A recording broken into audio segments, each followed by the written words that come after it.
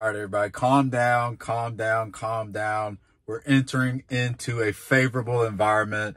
Shout out to everybody that had their voices heard yesterday. It's time to move on and get into the nitty gritty because now is the time that we're going to change our lives. So congratulations to everybody. Let's get into today's video. The two macro clusters of blockchains that are emerging into the future of finance. I believe what Sergio is about to tell you from Chainlink, I'm going to play a video after this. I believe what he says to be true. And in fact, I believe that they are going to overtake us very soon in the amount of capital invested on chain. Check this out. DeFi is definitely coming back. I think the TradFi capital markets community is going to become probably the biggest user of DeFi in the public chain world. And I think RWAs, stablecoins, commodity coins, tokenized funds will eventually surpass cryptocurrencies in total market cap and go on to define what our industry is about in addition to cryptocurrencies. All right, so yes, institutions are here. They're ready to go. Project Guardian underway. We've had two major announcements just over the past 48 hours.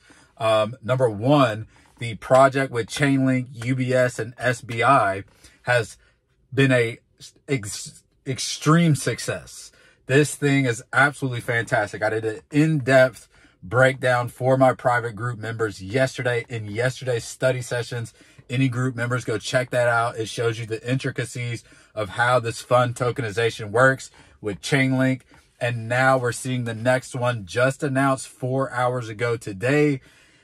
Axelar, a massive proponent for this. Okay, so we're seeing the onboarding of institutions coming from two main sectors. That's Chainlink and Axelar. And what is awesome here today, the reason you clicked on this video because you saw the XRP logo, we have to remember Axelar's strategic partnership with Ripple for custody and onboarding institutions and making the XRP ledger and the EVM sidechain a hub for institutional DeFi.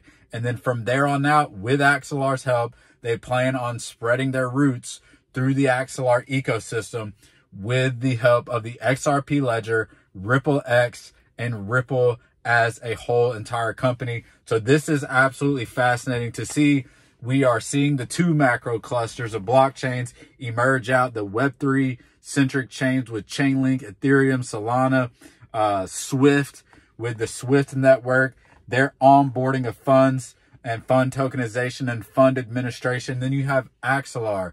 You have all of Axelar's networks with the Cosmos and the IBC. Then you have Ripple, all of Ripple's partnerships, all becoming these two massive macro clusters of blockchains. Hundreds of blockchains make up both of these clusters, and I believe they are eventually going to merge into one massive blockchain supercluster that we are going to know as the Internet of Value, the Finternet, the Internet financial system, whatever you want to call it. That's what it is. That's what we're an initial investor in.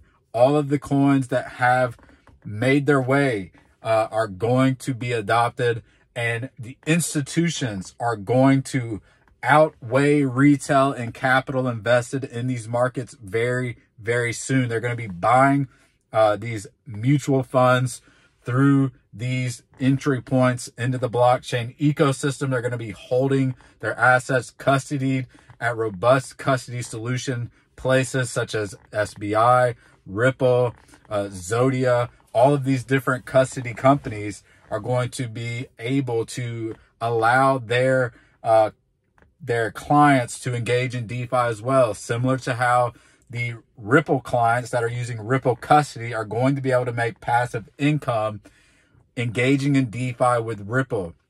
Ripple becoming a strategic DeFi powerhouse is the secret message to how XRP is going to get adopted. Okay, so this is really getting fascinating now here. We're on to the next level of all of this. So this is really cool. Let me know what you think down below. All the private group members, we're going to do a more in-depth video on this Project Guardian on the project with Chainlink, Swift, UBS, SBI, and we're going to do one with Deutsche Bank, Axelar, what Axelar's plans for Stellar, Ripple, and we're noticing all the blue chip assets that we are convicted in inside DeVilbiss Capital, inside the private group, are the ones that are emerging as the investable assets looked at as institutions.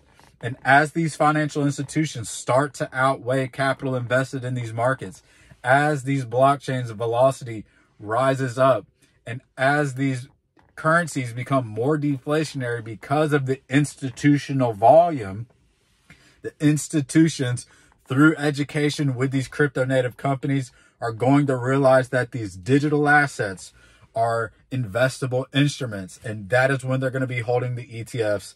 That is when they're going to be engaging in DeFi, on-chain DeFi. And that is when these next narrative of bull cycle is going to continue on from the new favorable environment we have today. A lot going on in the political spectrum, very favorable environment in the political spectrum now. And now the technology is actually gaining another level of adoption, institutional adoption here and now. All the blockchains that have been laser focused on institutional DeFi is now under the spotlight. Stablecoin regulations underway. Let's get to it. All the links are in the bio if you're interested in getting this in-depth education. I'll see you guys on the next one.